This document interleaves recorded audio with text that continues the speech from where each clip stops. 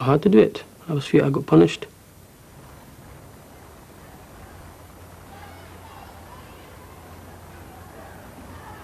Some children aren't just at risk from the people they live with, they're vulnerable targets when they leave their homes.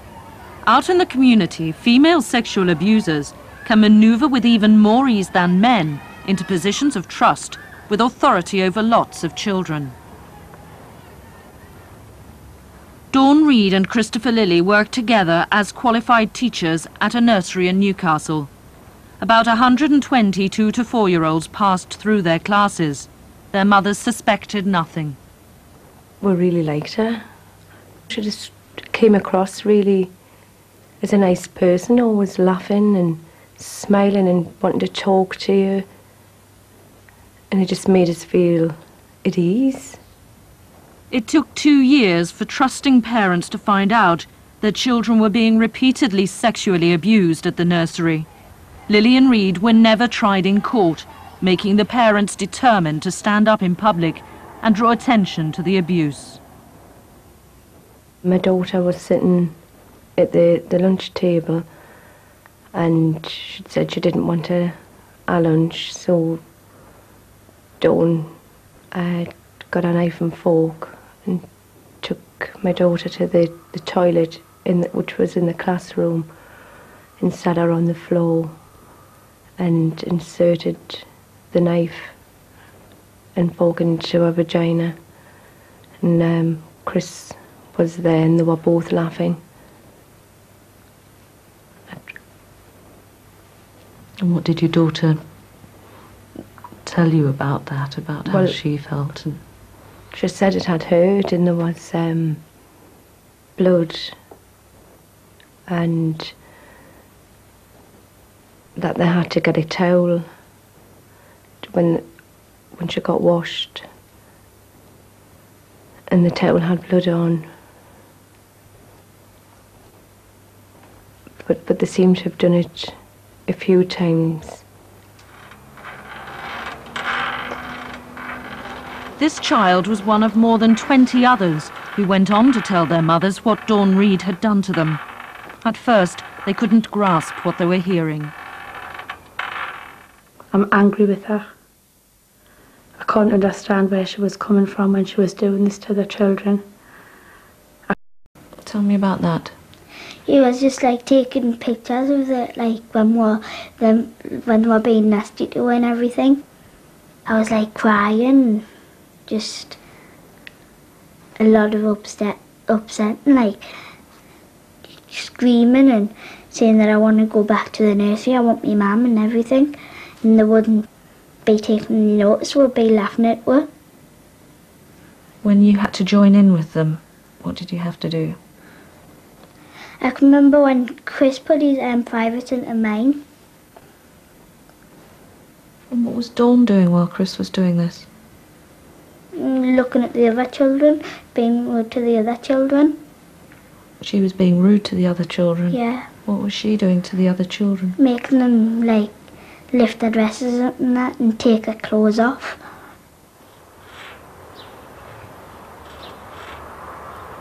Medically, there was tearing of the tissues, bleeding trauma, extensive damage to the hymen.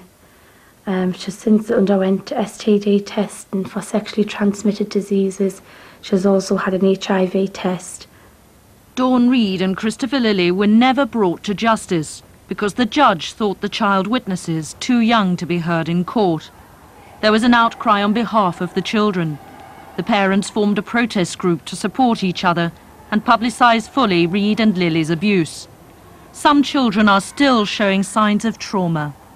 She was always trying to like play with herself, and I used to think, oh well, it's just like what children do.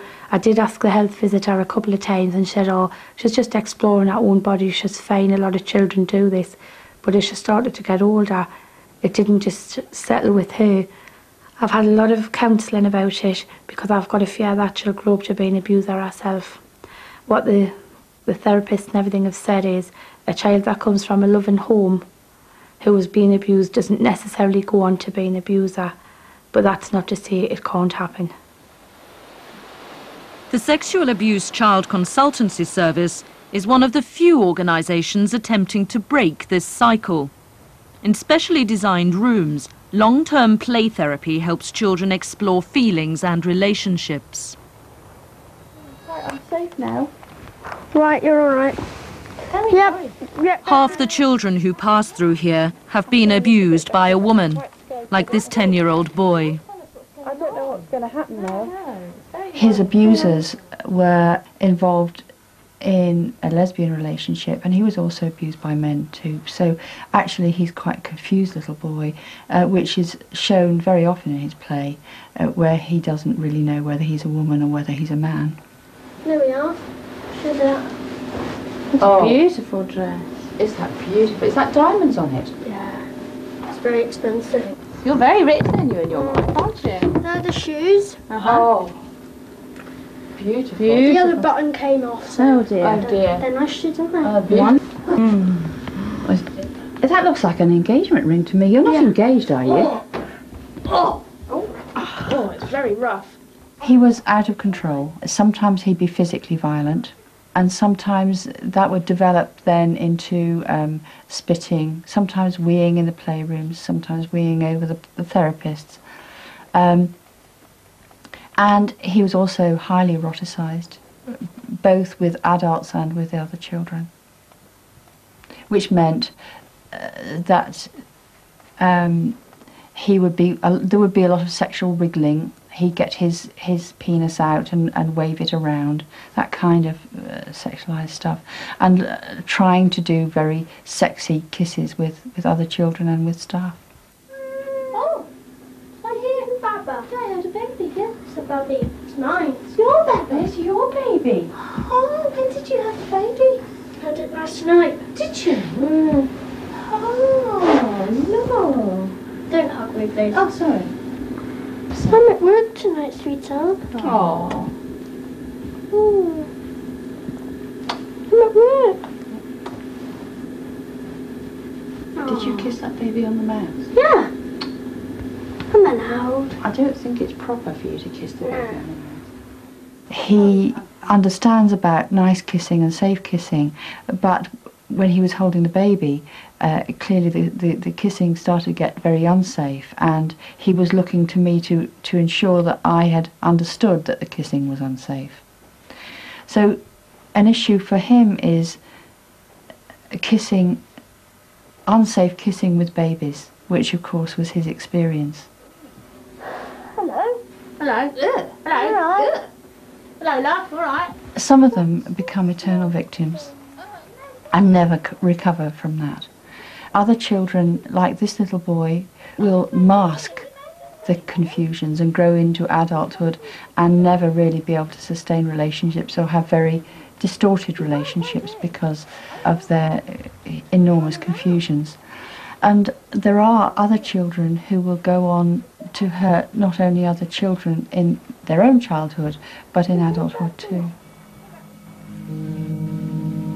It's thought more than 250,000 people in this country have been abused as children by women. While not everyone who's been harmed goes on to abuse, it's thought about 5% do. So what is it that makes them do it and others not? Women in our society have been portrayed as victims. And yes, I'm not disputing that nearly all the women who sexually abused children in my research were themselves very victimised. But somewhere within their victimisation, they learnt that to abuse children gave them sense of power, control, agency that they'd not had in any other area of their life. And therefore, they used the abuse of children to gain those things. The natural compulsion of a mother to love and protect her child can be destroyed by years of abuse. One such woman who went on to abuse claims she saw her baby as a mere object. I was about 22. I'd just divorced my husband. My sons, one was 2 and one was a baby in arms. And the eldest son, I changed his nappy and masturbated him once.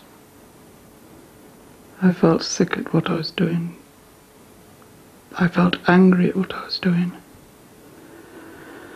I didn't do it for pleasure. It was more for anger for what my brothers and my dad had done to me. And it was a day when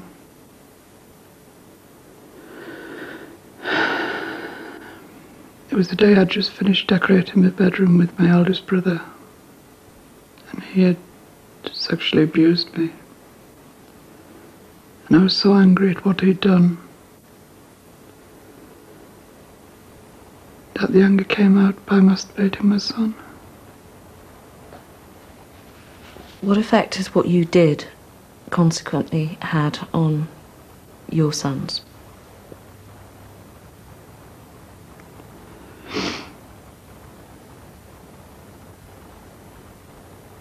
Both my sons are sexual abusers. My eldest son is in prison now for what he's done. What has he done? Sexually abused a 9-year-old boy.